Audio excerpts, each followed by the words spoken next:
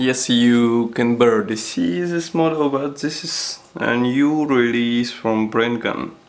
As you can see, it's Yokosuka MXY7 OHKA Model 11 the resin kit, which is molded in 1/44 scale, and it's quite small box. I mean, compared with my hand, it's really small, it's tiny.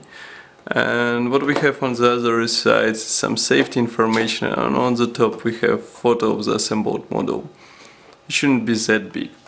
So that's traditional side opening box, as you can see here, and inside we will find plenty of resin parts, some PE parts, decals, and here are resin parts, and also here is quite tiny assembly manual. I mean, size of the model corresponds with the size of the instructions. So let's open the first bag.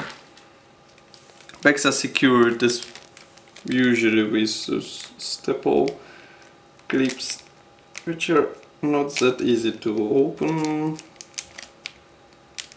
and not that nice to deal with, I would say. But still, we've got scissors, so we open it easily. Inside of the first bag we can see plenty of the resin parts, but detailing won't be that cool, I would say. So first we have here is a fuselage part. As you can see, it's molded as a one piece. That can be considered as for sure as an advantage, because you won't have to deal with some seams or something else. Here is some, as you can see, exhausts. Of course there is almost no cockpit detailing, or there is. You wouldn't believe me, but there is cockpit detailing. Here is a dashboard and some rudder pedals are present. Here I have resin wheels, wings, and as you can see there features some recessed panel lines. Even the ailerons are molded like as a single piece, and here as well. And I would say the quality is really nice. Even the shape is replicated really carefully. Look here.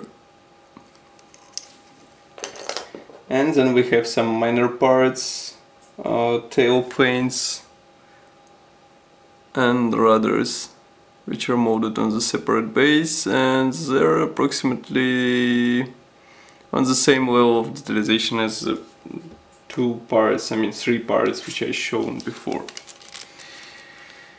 Then we have separate very small decal sheet.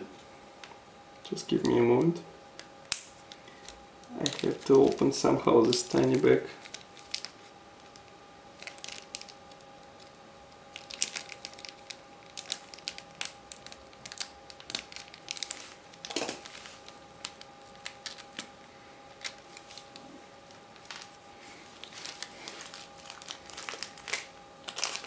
Okay, first we have PE thread, which is not that big, but it features plenty of parts, especially if we consider the scale of the model.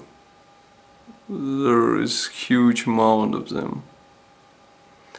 Seat is present here, is some even seat straps, some external parts, so get ready for some action with a magnifying glass and tweezers. I mean, otherwise you won't be able even to touch them. Then we have decals and canopy. I would say canopies because there are two pieces of those parts. They're vacuum-formed, as you can see, and maybe as usual with those vacuum-formed parts you can like cut them and have an open part, open canopy. And here we have quite a modest decal sheet. As you can see, it's even shorter than the paper, and there are just 8 symbols present. Then we have assembly manual, which, as I said, is really small, and assembly process should be really easy. I mean, easy in terms of amount of parts you would have to apply, but as you can see, the size of the parts would make it a bit difficult for the newcomers. I would say this build is more for the experienced modelers. Other than that, as you can see, it's really nice. Nothing to complain about. A bit surprising is that, yeah, it's written here that paint in overall white gray and exhaust pipes should be natural metal. So I was going to say that there are no mention of the needed colors, but as you can see, they are present here. So I guess this small kit would make a really interesting addition to your collection. And the only thing that you have to expect is work with those tiny parts. I mean, it's really crazy, we have to admit this. That's all for the video review. Don't forget to check full article on our website, and I would like to thank you for watching this video, and see you soon. Bye.